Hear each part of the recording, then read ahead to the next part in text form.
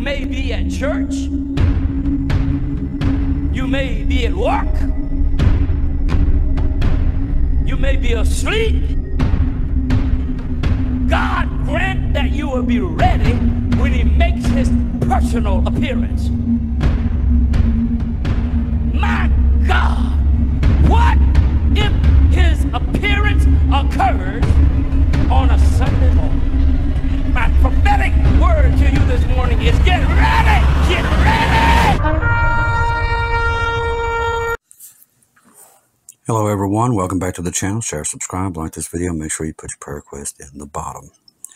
Pray Beth has had a pleasant day. I forgot to do it earlier, but today is my mother's birthday that passed, and she's already in heaven waiting for us to be there. So I wish her a happy birthday, Mom. I love you and I miss you. And we're going to be there soon. Me and my huge family that's here on YouTube and that's adopted me, and I've adopted them into our family, Mom. So very soon we will be home, especially with everything we're seeing in Israel. Now, this article came out on Prophecy News Watch. I do like a lot of their material. It says escalations towards an independent terrorist state should worry us all. Not really. It should be very good for us because we're getting ready to leave. The hard truth is now that the millennia, the land of Israel, whether occupied by Jacob's tribes or others, has been a domain of countless generations of Israelis. The vast majority of Israeli nations and many Jews in the dystopia understand that the rights to retain their homeland after escaping 400 years of slavery in Egypt. At its core, the debate over the tiny area and land is founded on three primary factors: spiritual, natural, and political. In the result, the conviction of majority populace is that no 1 square inch of the current boundaries of the Eretz Yisrael, the land of Israel, can belong to anyone who might harm them again, although people in peace are always graciously allowed to reside among them. And they are. They've lived beside the Gazans for a while, and they've done everything to try to help them, but every chance they get, they attack them. In the minds of most committed Jews, their land is sacred, and it is. It's handed to them by God, promised to them by their Creator, and deserves to remain under the authority and control of the Jewish nation. It is therefore a fantasy to expect that this ancient land would be willingly parceled out, especially to enemies of the nation.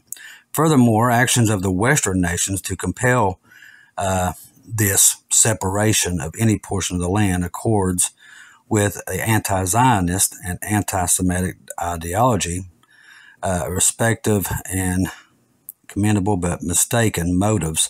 Such actions would again expose the Jewish people to danger, as evident throughout centuries past and most recent in October the 7th. And the Bible tells us this is ongoing with the Jews because they didn't accept their Messiah. No lasting peace could ever ensue from partitioning the ancient soil. It is unrealistic to expect that historic enemies could, all of a sudden just reside that close to Israel, to each other, when one party keeps vowing to destroy its peaceful neighbor. So the enforcement of Israel's control over the Gaza Strip to the Palestinian people in 2005 is what directly enabled the tragic events of October the 7th. A politically driven and short-sighted move, and energized by a naive anticipation of peace, which, what did Paul tell us? When they say peace and safety, sudden destruction will come, has come full circle to devastate the residents of Israel and Gaza, whether Jews, Druids, Christians, Muslims, or others. This demonstrates once again that Israel cannot share space with those seeking its destruction. And I've said that many times. These people don't want land. They want Israel gone because they don't work for God. If there was no God, every religion wouldn't be fighting for this land, okay? Satan wants the land because that was given to them by God, and he's tortured the Jews all this time. And it's going to keep going. And the 7-year tribulation, Jacob's trouble, Daniel tells us in Daniel 9:27 what to look forward to. and it's not going to be pleasant. Now, they will get 3.5 years of peace, and that's just to be able to sacrifice, but God's going to give them that. And then we all know what happens in the middle of that. That is when the Antichrist will sit on the throne, and he will call himself God. Now, what happens at the end of this month sets that up. At the age of 100 and the apex of his wisdom, at the age of 100 and his apex of his wisdom experience, while referring to October 7th, Henry Kissinger emphasized this point. The two-state solution doesn't guarantee that what we saw in the last weeks won't happen again. He was correct. The Quran, Surah 2, verse 193, does not allow for peace and compromise with non-Muslims. The Quran.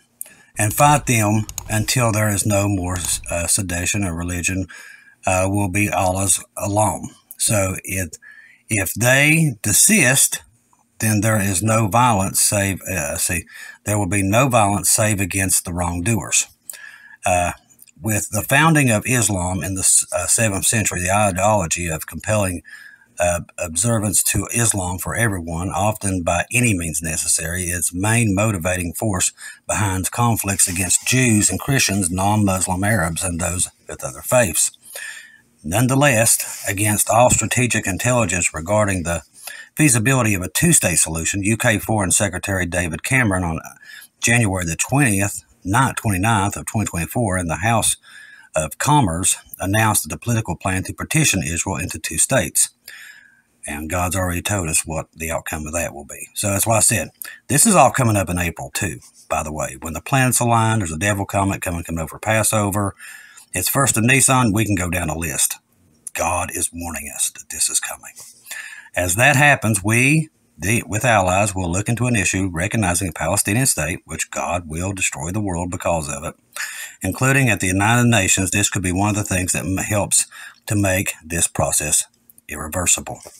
The same content pertains to Anthony Blinken, the U.S. Secretary of State, who is considering recognition of an independent Palestinian state. So the United States is behind this, with supposed security guarantees for Israel. Both Blinken and Cameron, this is for peace. They're trying to get peace. What did Paul say? Peace and security didn't set in destruction. This is setting that up. Now think about that. This right here is setting that up. Irrespective to the aims and intentions of the two parties, clearly involved the radical Islamists of Gaza and the West Bank and the state of Israel itself. To the contrary, the Prime Minister of Israel, Benjamin Netanyahu, thoroughly understands that his country's citizens cannot practice shared space with his sworn enemies. You see, Satan has got his hands in all of this. But see, God's going to let this go through, and it all will work out because it's prophecy. On January 18th, 2024, he issued a public statement in the effect that in a post-war setting, any future arrangement or the absence of any arrangement, Israel must maintain security control over a territory west of the Jordan River, meaning Israel, the West Bank, and Gaza. That is its vital condition. Netanyahu's determination reflects the unfortunate reality of Islamics, which is clear from the recent outburst of Amon Ahagi Jallo of the Community Center of Madison, Wisconsin on October 13th. Just 6 days after the event of October 7th, he declared it's only jihad that can bring victory. No contracts, no agreements, no alliances, not any of those things. See, once again, it's not about land. The Bible tells us it's not about land. What they're feeding you through the media is a lie. All lies. All the Jews will be killed by Muslims. See, this is them talking. They don't want the land. They want to eradicate the Jews. The Bible tells us the same thing. But God will stop the Arab nations. He will step in. They will be executed by Muslims. They will all be killed. Now, this is coming from these people. And this is a guy in the United States. Hamas leaders openly admit that they seek ownership of Israel's land. Not only Gaza. They deny the legitimacy of Israel's existence. God talks about this. This is all Bible, people. This is all prophecy. It's a good day for us because we're about to leave this place. During late January 2024, senior Hamas officials speaking from his safe haven in Qatar underscored the Palestinians' claim to all of Israel, from the Jordan River to the Mediterranean Sea, the West Bank, Gaza, and Israel. Now, we all know they're all going to come, and God's going to defeat them, and they'll get 3.5 years of peace to where they can sacrifice. This is what's setting this up. The Hamas original 1988 charter was purposely redacted in the supposedly revised Hamas 2017 charter, but Articles 1927 clarify that, number 19, there shall be no recognition of legitimacy of the Zionist entity. 20. Hamas believes there's no part of the land of Palestine should be compromised and conceded. Of all the causes, the circumstances and pressures, and no matter how long the occupation lasts, Hamas rejects any alternate to the full and complete liberation of Palestine from the river to the sea. However, without compromising its rejection of the Zionist entity, without relinquishing any Palestinian rights, Hamas considers the establishment of the fully sovereign and independent Palestinian state, with Jerusalem as its capital, along with the lines of the 4th of June of 1967 and the return of the refugees and the displaced to their homes from which they was expelled, to be a formula of natural consensus in 1967. Hamas affirms that the Accords and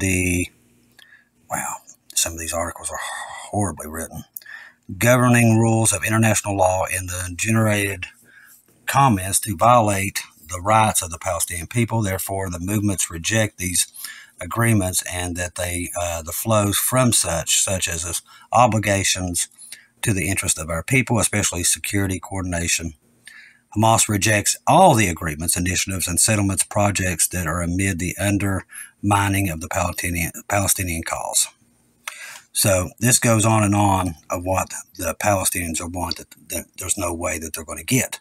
Israel's not going to allow this, and God ain't going to either. Now, there's going to come a time very soon. Now, we're always seeing it's already in progress, that somehow, some way, Israel is going to buckle down, and they're going to accept some kind of peace deal.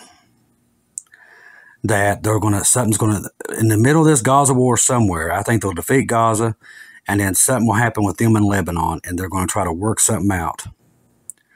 And then that's when everything's going to go bad. Now, all these other states, these other countries that's trying to separate Israel, God's going to deal with them very soon. That's why you see the X coming on April the 8th. God knows what America's doing. He knows what she's doing. And he's going to come to stop that. You can't separate Israel, people, the Bible says. When that happens, God will react, and it will not be pleasant. This country has bitten off way more than it can chew. But like I've told you in the first video, what we're seeing right now is Jacob's trouble. It's on its way. It's already, you just see it starting to leak each and every day. This tells us, because Jesus told us what to look for in the last days, and we're seeing this. We're seeing the red heifers that Moses and Aaron started all this time. It's been 2,000 years since there's been a red heifer that God has put on this earth that they could use. So God's waited to this time. It was all God. That those red heifers, see, God's all about timing. This is something Dr. Barry All talks about a lot of times, is timing. And God is always on time. These red heifers was saved to this moment. Remember, 2,000 years, people, not a red heifer that was adequate to do this, to set up the third temple. Do you think that that's just coincidence? No. Just like we've told you, God has been telling everybody, I'm coming. I'm coming to get the bride. He's been telling everybody. And that, see, we didn't even know about this red heifer thing was going to come up. It wasn't even there when we started this, when God was telling us that he was coming. That tells us we're in the right time frame. We're correct that this is all coming to an end. That's what the red heifers prove.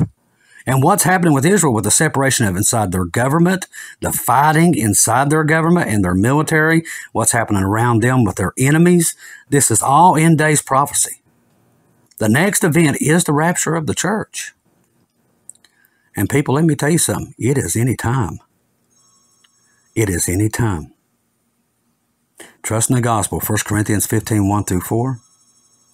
Jesus died on the cross for our sins, past, present, future. He died and was buried and rose again on the third day according to the scriptures. People, we are literally in the last moments.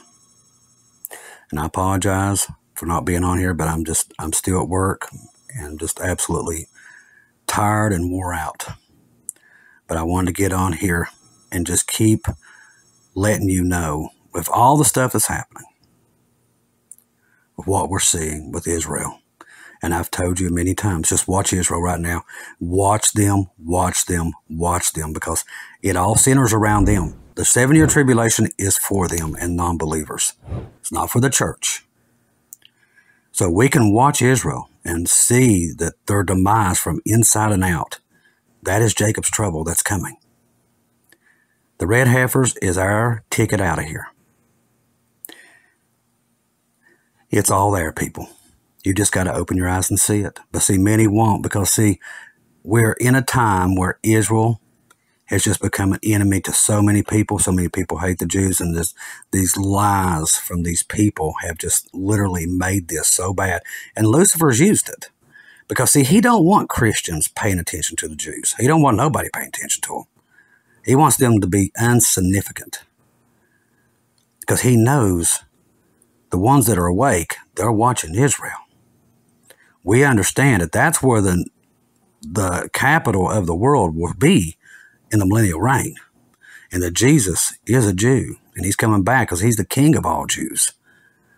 So people don't realize that little piece of land is the most important piece of the land on this earth. Why do you think everybody's fighting over it? Why do you think that? It's the size of Rhode Island, people. Why is everybody fighting over it? That is your sign that there is a God. And that everything the Bible says is correct. Because the Bible said all this stuff would happen. And here it is. Right in our time. Glory, hallelujah. We're almost gone. The more these articles come out each and every day, we're one day closer. I missed the thing what I was talking about earlier was trust the gospel, 1 Corinthians 1-4.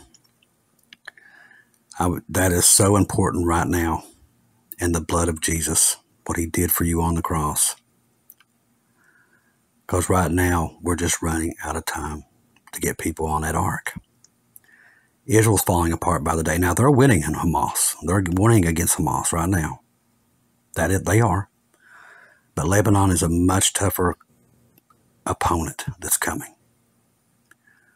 And God keeps telling us about Ramadan, right before this April 8th eclipse. And he showed me that almost 4 times now, people. That's why I've been really trying to get 2 videos out a day, because I just know our time's limited. The Holy Spirit tells me it. You can see it. No, I'm not the only one. The other watchers are doing the same thing. They know what I know. Israel's the key. And by watching what's happening with Israel and what's surrounding them and how America is trying to divide them down the middle, we all know what's coming. Because the Bible tells us. We are in the last days. Trust in the blood of Jesus. If you're lost out there today, your time is running out. Don't gamble with your soul. It's an eternity with heaven. It's an eternity of hell. It's just there's no in between. So trust in the blood of Jesus today. He died for you. And he's calling out for you. That's why we're doing these shows. That's why. Because we want people to realize he's reaching out to you right now. Don't matter what you've done. You know who I'm talking to. There's somebody out there right now. They're like, well, I've done so much. Why? God loves you no matter what. And he does not want you to spend eternity in hell. So call up on him today and trust in the blood of Jesus. What he did on the cross. He died for you. Nobody else did. Nobody else would. All of him. We don't want to see anybody left behind. All this that's happening right now is end-day signs. These are end-day prophecies. People were literally seeing Revelation come to life.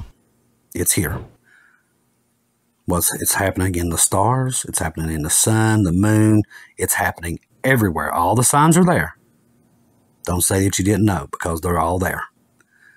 It's just the world, people are in love with the world and they're not paying attention. You got to open your eyes and be awake. Those who are awake can't go back to sleep, because we see everything. We see what's happening. We see Lucifer's grip on the world and what he's doing. But what you're seeing in Israel is end-day signs. Jacob's trouble is any time. It's going to start at any time. It's already brewing. So get on the ark while you can. I love each and every one of you. If I don't see or hear from you again, I'll see you in heaven.